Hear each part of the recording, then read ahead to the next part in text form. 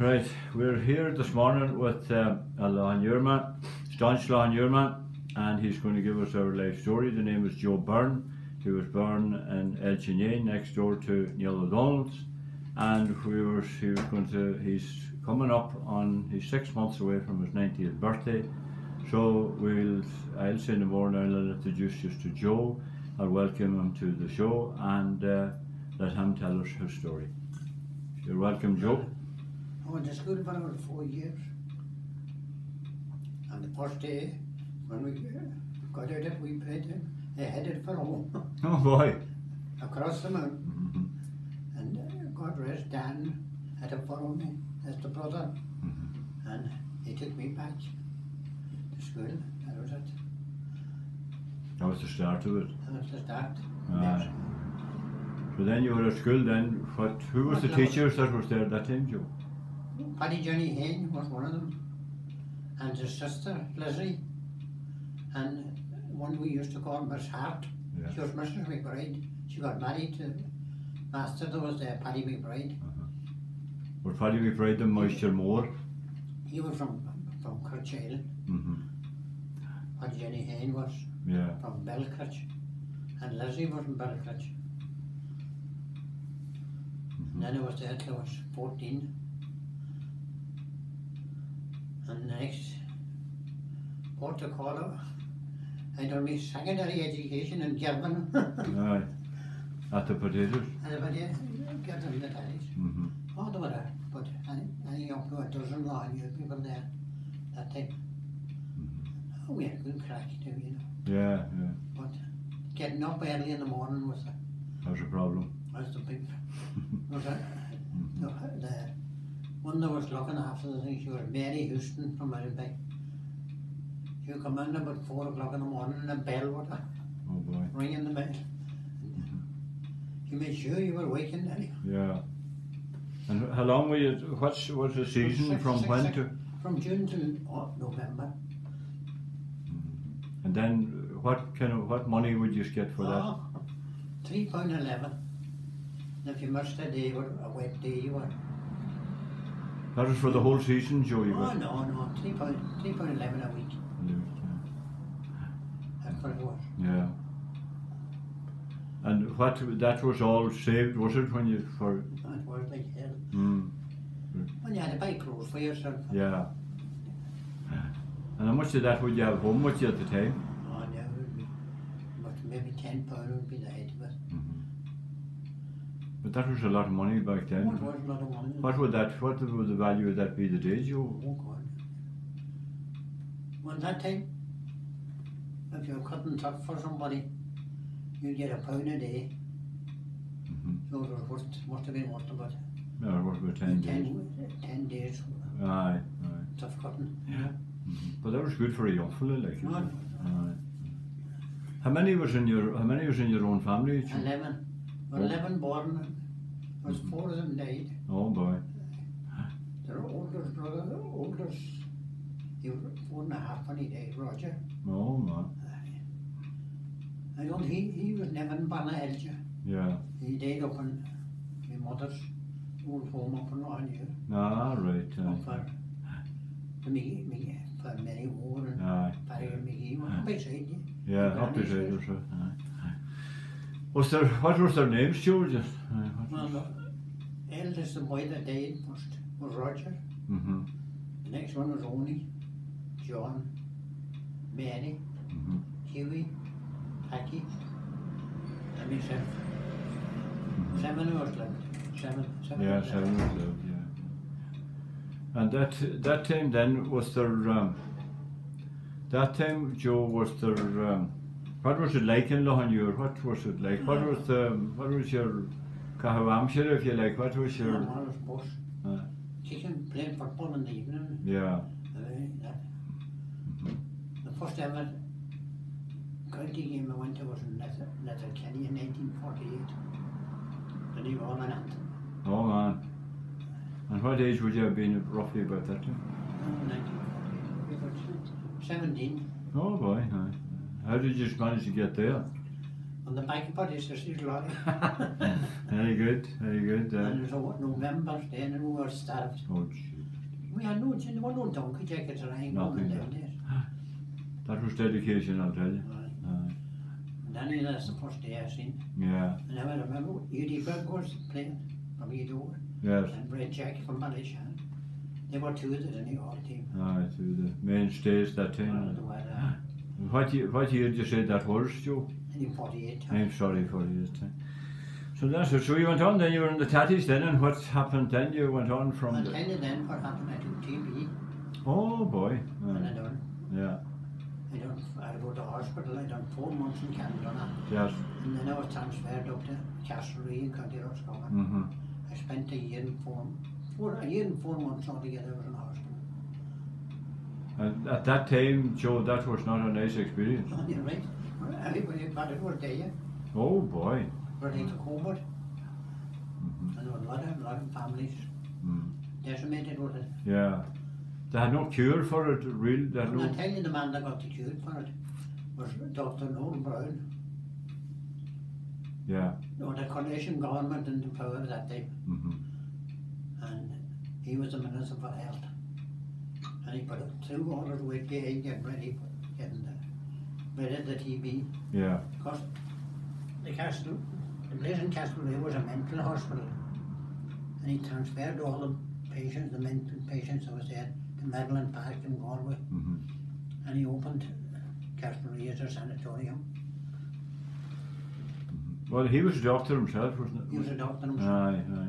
And his mother and father died with TB. So he had a strong interest in it. Aye. Aye. He was a bit of a hero at the time, My really. God, he got rid of it. He did. He Aye. did. Well, that was, well, had that any effect on your life after that, Ah, Joe? no, not at all. Not a bit. Mm-hmm. And then, Well, I had no operations or anything. yeah, There was some kind of medicine to give you, streptomycin they called it. Maybe I'm not pronouncing it right, but no, Jesus, I'll tell you, from memory, I'll tell you. You're from, that's your mind information, really. So you finished up then with you got cured then, and from then on then, what was I the, was away to Scotland again. what were you at there, Joe? I work on the building sites. Mm-hmm. Yeah, And you had a wee bit more money that time. that's right. Well, it was a good 2 years later, right? Yeah. And then what year did you come here and that you settled down? What that I you got married in 1956. to Bridget? Aye. Aye. 22nd of August 1956. Yeah. And how did you? We have to ask you the question. How did you meet up with? Oh, they called me romance. Passage on his alley talk. Oh, very good. Aye, aye, aye. And was she done Lobo herself? Oh, or- aye, she was right here. Oh, right, very good. Aye. And that was the aye. So then you had 2 daughters then. Daughter. Yeah. So you'd be proud of them, I would say. That's it there. Yeah, very good. Aye. So that was it. Now also you're at the handball, Joe. Oh, aye. Oops. How did that? When I won the Ulster under 18, I won the Ulster I think in 1951. Yes. I don't know what age now. I would be about 20 years at the time. But I But- know a bit of fellow from Ronan named Aidan Cullen in the final. For Ulster, like. For the one Ulster. That was quite an achievement, Joe. It was, Oh, jeez, that was a great achievement. it was the man that pushed me on to it was, what you call him? You know, Thomas McBride down the door. Oh, down in the Bunbag. Aye. Ah, right. And why did he get involved? He took interest in, he had interest in the handball. Yeah, He used to come up to watch it, or watch us playing up on it. up in Loch Up on Loch New. Yeah. And you were just a natural, just. And it's of course practice at it too. It was every evening, wasn't it? Oh, every evening. It was hard to get a game. Yeah, damn right. It Aye. was hard to get a game because all the gang would be gathered there that day. And Jimmy Young and your mother's uncle. Yeah, You sat there all day watching. And it was a good day. yeah. You get He liked to watch to see that. He didn't blame himself. No, he was too old. Yeah. What year would that handball alley have been built to, Joe? Must have been built in the late 40s. Yeah. Jimmy Ned and Yale that bought it. That Built it. Yeah. They done it all, and they do the plastering on it as well. Oh, I would say they did. Yeah. And where did that come from? Why was there a handball alley built in on you? I think it was Paddy Rooney. There was the principal in the tech. He had interest in handball and something. That was the man behind it. Yeah. To get it built. And it kept not alone, I suppose, the village of iuir, but it kept the parish going as well, didn't it? Oh, it did. And then came up from Gidor to it as well. Aye. And up from Kincastle. Yeah. So they covered the three parishes. The Logs of Kincastle, as they would be all the way at a secondary school now. We kind of used to play in handball. Yeah. And then did you go on then for the All Ireland, or was No, just Ulster that was? that was the end of it. That was the end of it then. It wasn't the end of playing, but. Aye, but there was no All Ireland at that time. No, there wasn't. And do you think would you have? Well, of course, it's a kind of a hypothetical question, but do you think were you good enough to win an All Ireland? Well, I know it would be hard to beat them. Yeah. You didn't get the chance to prove it. But what was times like the times and I tell you that time, the ones in iuir, I remember with the livelihood from the one in the lime. Yes, well, could you tell me that story, Joe? One in the lime. Aye. What do you remember it from being a young fella? Could you tell me right up to, who was in it and who was the likes of the quarries there and all that kind of stuff? Well, everybody quarried their own. Yeah. Yeah, everybody. I don't know how they divided it, the Yaka. Well, from my experience, the Yaka was divided in 5 metres or 5 yards. But and for everybody had. That was commonage. So, but that was for everybody then. But the Byrne or the lime then. And the lime,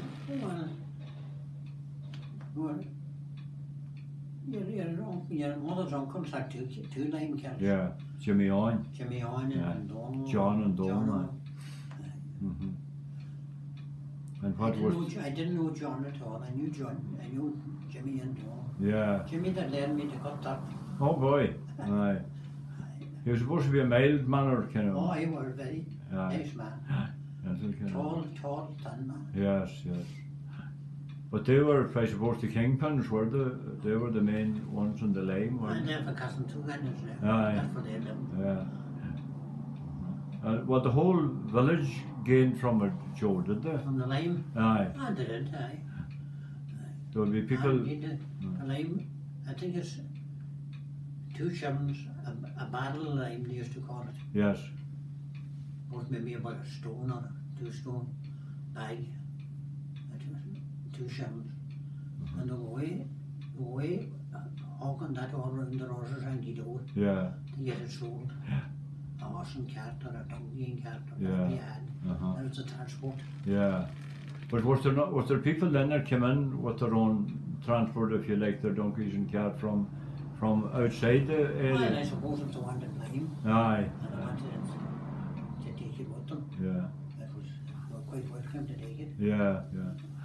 It's just that that's just snippets of stories you see that you would hear down the years,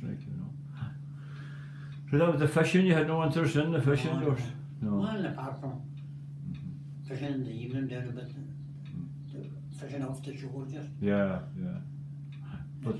But those gillies that time, there was about 5 or 6 gillies in Loch that time.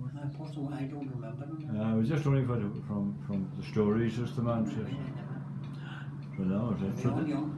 No, I was good at the time. Yeah. If you come home in the evening, 3 or 4 trout, which it was. Yeah, big stuff. Big stuff. Yeah. But you got married then, we move on. You got married then, and so you settled down here in Dunlow. That's it. And you just kind of worked, what were you doing? Well, I was away in England for a while. Yeah. And Margaret Thatcher's town. Grantham. Oh boy, aye. That's where she was. Yeah. And what were you at there? Heddens. Very good. Aye. And that, what was they for, Joe? What were they for? What do it for sewers? Ah, sewers and that or PT. Well, not the people from around here working on it. Yes. And there was a lot of big work there that time, was there? There was plenty of work on it. Yeah. So then you moved on. Then you were on the post then for a good while. That's the post for 1963. Yes. And I was on it for 33 years. Oh boy, I didn't know you were on that long. Oh, I was on in 96. Oh. You would have met a lot of people there and that. Oh, and you met everybody on your route Yeah. every day. What a fun to get at that. Yeah. And what was there any? You were on the basic at that time. Yeah. And what area did you cover, Joe? Well, I covered the town here Yeah. and Byrne, Chapel Road, Yeah. Byrne Road, and just on their own, Crahy Boy, Crabby, Minyamara, Oh boy. Crana Shalak, Minyatocha, Madriher, and Broca. And the one day Oh, aye. was the basic. And the basic. That was not easy. That was not easy No work. matter what the day was like, you had to go. Oh yeah, you had to go. That's no, you know. So then, your football then, Joe, you were. Oh, aye. I good interest in the football. You had. What would be the most important times apart from us winning all Ireland? Would there be any other important? I used to always support them low. Ah, well, anything at all, Joe. There. Just because Aye. only Sally and Maurice was playing well, I don't know. Ah, right. They won 2 county championship medals. Yeah, they were great players, them boys. But 2 good players. Yeah. It was kind of Ross's Rovers that time, or No, it was the low. or just on loan. That's the low. They were then Ross. And St. Crohn's came in before Ross's Rovers. Aye. I think they did that, you know. Yes, aye. See, Annigar was in a parish until 1948. Oh. That's when Annigar was made a parish. Oh. That thing. But they had the chapel was. Well, the chapel was there, but Aye. the sort of priest used to come over from Kincastle to say the mass on it. Ah, right. Aye. So everybody then from Loch up to that was buried in Kincastle, Oh, that's the one I had to and from what we know now is the Annigar parish. And they used to carry there was some of them buried in Belcrutch too. Yeah. You know, Kincastle, and then they would carry the coffin from iuir. Oh boy. So that's it. So like Breach passed away then. Which passed? 1912. 2012. Yeah. 2010. That's it. Oh Jesus, no, that was. That's a heap of information for any morning to get. So that was it. Well, is there anything now that you would like to do before you would? Scotland, living with Auntie Mary and working on Celtic and iuir. Oh, I never missed a Celtic match. Oh Jesus, when you were living there, you smoked. Oh, well, I was staying with Mary, my sister. Aye. Mary Byrne, we would Mary know. Byrne. Aye. Oh, we never missed a match. No. Especially at Parkhead. Yeah. But you were working in Glasgow at that Working time. in Glasgow, Aye. working for Only Onion. Oh, right. Only was the gang man. Yes, he was the boss. Oh, but he was good to the Royal. Yeah. He would never turn on Royal man away. Yeah. Well, fair play to him. Aye. Oh well, that was it. Well, that's now the whole thing's now to it now. So, well, I wish you all the best and thank you very much for the interview. And it's great to have it on record. Like. You know, so the very best luck to you in the future, Joe.